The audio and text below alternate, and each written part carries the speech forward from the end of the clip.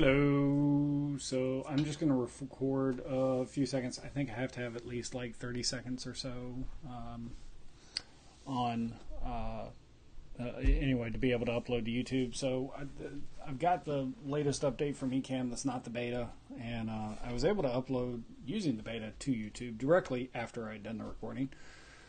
But now it seemed to have broken it, so I'm trying to figure that out. So I wanted to do at least 30 seconds or so of broadcasting. So this post will probably and more than likely disappear from Facebook. Because again, it's just a test. So we'll see. Anyway, okay, that's it. That's all I'm doing now. Actually, I'm going to let it go to a full minute. And see if I'm able to upload it that way. Because it's weird. I don't know. How's your Thursday? It's Carlos, what's up? Hello, Jenny. How are you? Jenny, I saw your question and responses on the broadcast and Ecamm beta tester groups.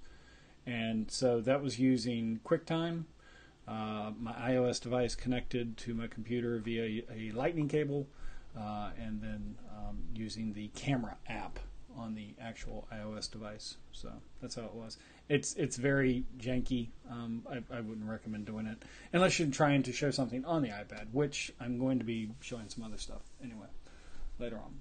So I think I did break the YouTube upload, Alfredo. I don't know. We'll see, because I'm ending this now. So I'll see you all later.